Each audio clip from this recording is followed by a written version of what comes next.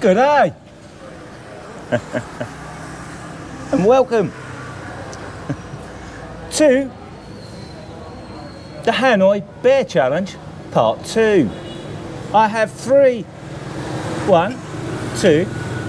new beers to sample. I will tell you the price, and I have brought my glasses. This channel will constantly improve as I constantly make mistakes. Okay, first off, Hanoi Viet. This one came in at just 20,000 dong. That's an expensive beer. The beer Viet was 15, and the Saigon beer was also 15. This one's a little bit more expensive. So we'll start off with the beer Saigon. I'm just sitting outside the front of the hotel. See, you can watch people walking past.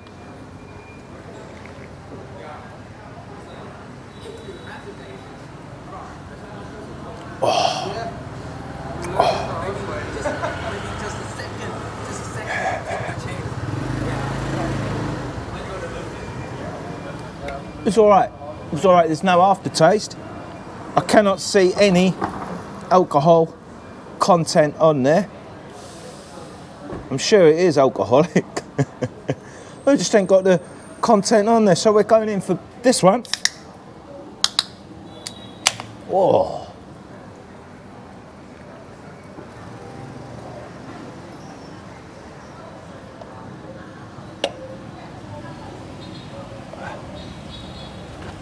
It's all right. Got to crouch down to get in the picture. That was all right. A little bit better than that one. Third and final, the Hanoi Viet. 5% alcohol at the bottom. It's frothy.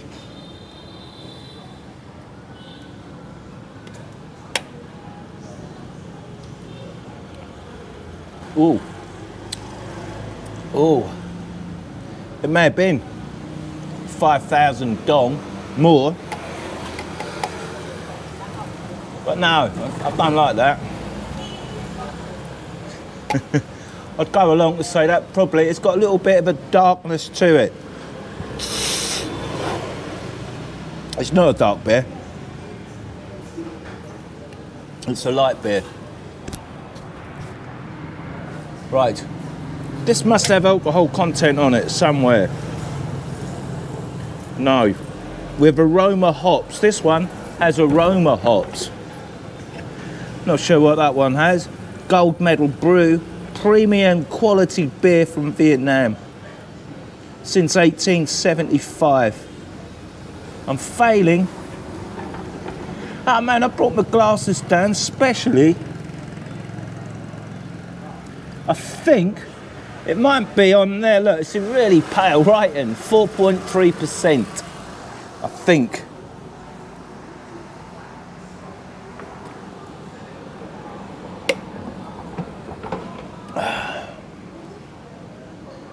The Saigon beer's all right.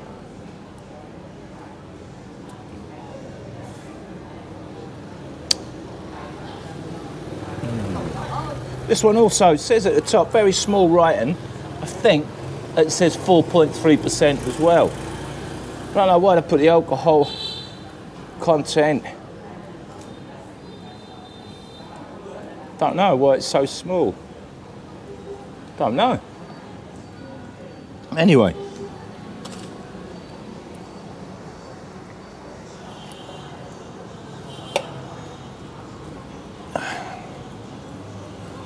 It's a tough choice between these two.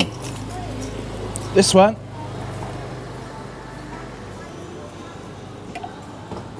Ugh.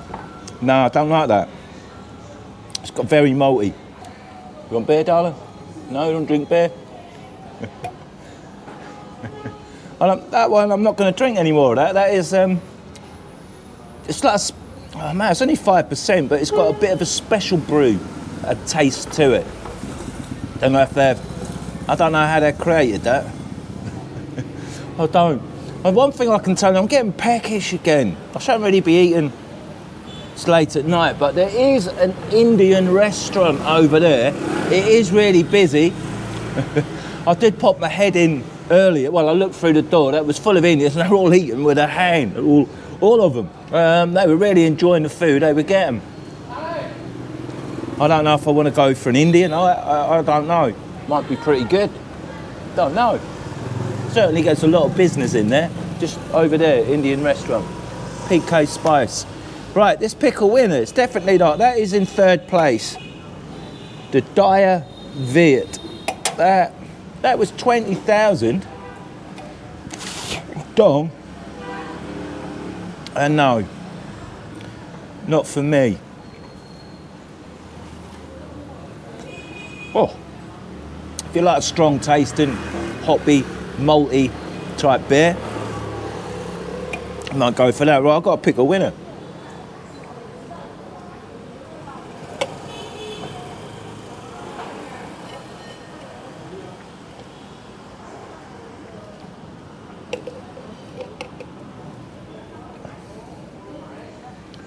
We have a winner. We do. We have a winner. In third place, it's that bad boy. In second place, we're going for the Bayer Viet. I don't know if that's the same. That's Daya Viet, and that's Bayer. That's got a B and that's got a D. Quite easily get them mixed up, I could. So the winner is this one, the Saigon. The Bayer Beer Saigon Beer. That's my winner. That's my firm favourite as well. That was a little bit close, but then that one, it has got a little bit of a... It's got a distinctive flavour, slightly distinctive. Slightly distinctive. Do you get slightly distinctive? Well, it is. Yeah, now you do. You do now. Yeah, slightly distinctive is in the scoring category. Slightly. It's not fully distinctive. It's almost distinctive. But this one, I'm having it. It is. So I hope you like my little games I like to play of an evening. And I'll tell you what, today is Monday. No way, I've got the... Well, man, the same boy, tourist, he brings these people here. When I sat there the other day, doing a vlog, having my chicken nuggets right there. Right, it's the same guy there. Now he's now brought another bunch of Tommy tourists to eat the rubbish noodles. Man, he must do a good living, that lad. He must do. Because the noodles are poor, they really are. I've had enough of noodles. It's like, would you live off pot noodles? Would you? That's what it's like. It's like that's what the food is in the restaurants. It's like you get a pot noodle, just in a dish. That's all it is. That's what it is. I don't know what people. I've had a look on YouTube at some. Just scrolled down. I'm looking at where I'm off to tomorrow. So I just wanted to make sure I had the right name. I forgot already. But where the mountains are, inland, bin something or whatever. But as I'm scrolling down YouTube, you've got all these food things on. They're hitting the million and whatever. And I'm like, what's all that rubbish soup? And I'm like, maybe I should start a bull channel where I'll go on and tell you all along like how wonderful. I'm like, wow. And then pick my ring up afterwards. But I don't know. It's just, it's miffed me. It really has. It really has. I mean, that guy's taking that noodles are rubbish. They are. It's like pot noodle. I think people buy into it though. You know, I think that's what it is. They want to be toured around. They want to be sold the dream. I don't know why, but that's what tourists. If people come to countries, they get taken around, and they don't get the truth. They don't. All they get is what some guy's telling them from Islam, or whatever. So no, that's why I don't do the tourist stuff really, and try to leave them alone or go on these tour guides. I just like, I just find it incredible how people who would come all the way to Hanoi Vietnam and then have someone take them round. Well, why would you do that? You might as well stay at home and just watch me on the telly. It's virtually the same, isn't it? You save yourself a fortune. and you get a lot more, you get a proper idea of what it's really like. Yes, so there you go, mate. We'll keep things the same. We won't have a bull channel, no. We'll just keep going. We'll just keep slogging on. So, a beer Saigon Lager is a winner, and that will be going, unless Beer. You want beer? Yeah. You want one? Okay. That will be going head to head with the Hanoi beer. Hanoi and Saigon will be going head to head in the next instalment. I'm hoping to find 3 more beers.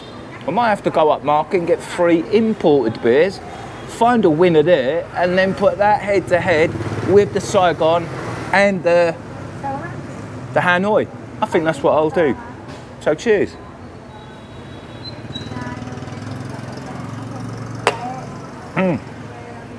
Oh, thanks for watching. And until next time, hang on a minute.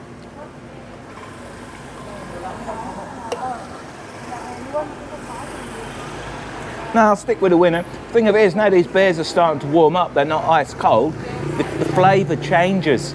The flavours become more intense and more malty. Once they're ice cold, the coldness suppresses the flavour slightly.